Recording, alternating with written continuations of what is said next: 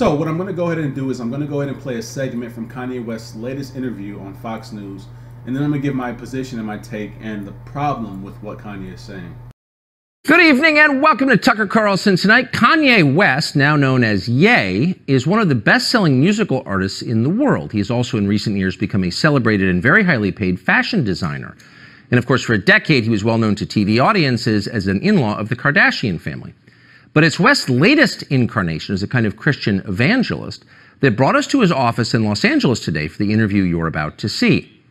Days ago, during Fashion Week in Paris, West, accompanied by his friend Candace Owens, unveiled a T-shirt that read simply, "White Lives Matter." The response from the fashion industry and international media was instantaneous and uniform. Shock, horror, rage. "There is no excuse for this," thundered the New York Times. "West is legitimizing extremism," shrieked Rolling Stone, etc., etc. What was strikingly missing from the coverage, however, was any explanation for why West did this. What was the T-shirt about? No one seemed to think to ask him, much less to listen to what he had to say. Instead, the enemies of his ideas dismissed West, as they have for years, as mentally ill. Too crazy to take seriously. Look away, ignore him. He's a mental patient. There's nothing to see here. But is West crazy? You can judge for yourself as you watch what we're about to show you. He has his own ideas, we can say that. Creative people tend to. That's why they're artists, not actuaries. His free-form social media posts give the impression of a man channeling his rawest emotions right onto Instagram. The effect can be jarring and is often used as ammunition against him in the battle for influence over the minds of America's young people, and that battle is intense. But crazy? That was not our conclusion. In fact, we've rarely heard a man speak so honestly and so movingly about what he believes. But again, you can judge for yourself. Here it is. So you just came from Paris Fashion Week. You just landed, and you have a lanyard still on from it, and there's a photograph on it. What is that? It's a photograph of a baby's ultrasound. Why is that? And that you designed that? Yes. Why? What does that mean? It just represents life and pro-life. Boy, so you wear it on a badge. What kind of response do you get? And good, amen, I agree. I don't care about people's responses. I care about the fact that there's more black babies being aborted than born in New York City at this point. That 50% of black death in America is abortion. So I really don't care about people's responses. I perform for an audience of one, and that's God.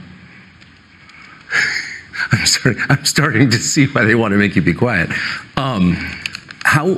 When did you start to feel this way? When did you start to realize this?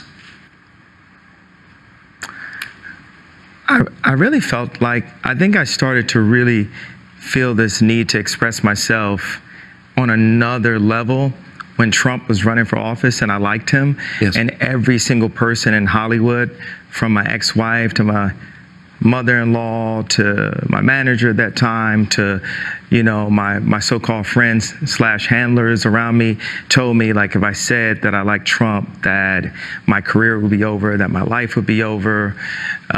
They said stuff like people get killed for wearing a hat like that. They threatened my life. They put my life. They basically said that I would be killed for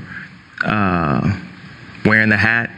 I had someone call me last night and said anybody wearing a White Lives Matter shirt is going to be greenlit, and that means that they're going to beat them up if they wear it. And I'm like, you know, okay, green light me then. you know, God builds warriors in a different way. I don't know if it's because of me being born in Atlanta and growing up on the south side of Chicago that, you know, he made me for such a time like this.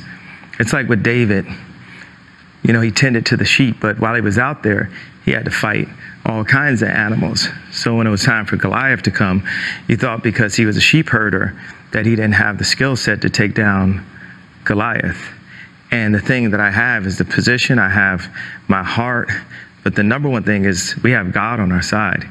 And for the people, even if you don't believe in God, God believes in you.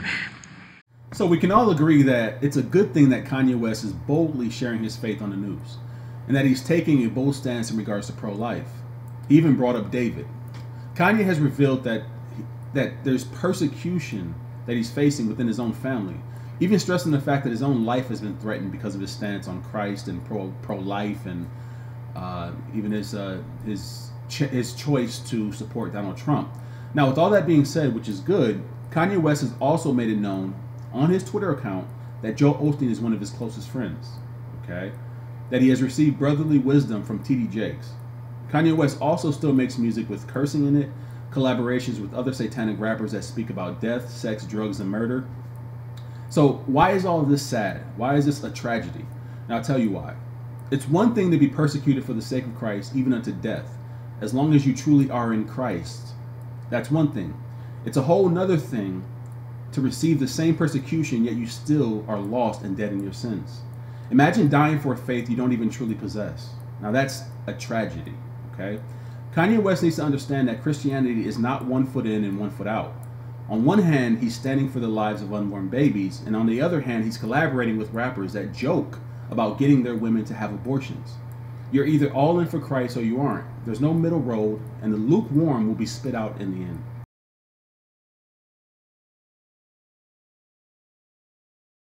Kendra writes in and she says, living as a Christian in an urban secular world, I often feel like a minority among my neighbors and my peers. My biblical worldview is offensive to most. So what encouragement do you have to a generation that is faced with being missionaries in a culture that sees things that are antithetical to a biblical worldview as being progressive? Wow. Well, I appreciate that question.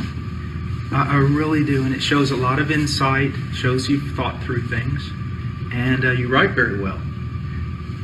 And I'm going to say something, it's not trite, I'm not being funny, but here's what I would like to say to you. Welcome to historical biblical Christianity.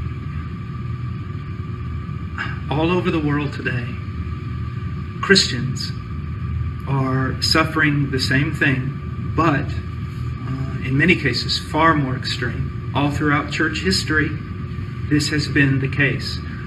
We're always that peculiar speckled bird. We don't fit. Now, that's becoming more apparent to your generation. I heard someone recently, and I don't know who it was or what media it came through, but someone was complaining about, how the West and the United States, North America, is so far away from God, and the Christian influence of 30 years ago isn't there anymore and all this. And someone wrote in, would you rather have it like it is now or like it was before, where more people pretended to be Christian?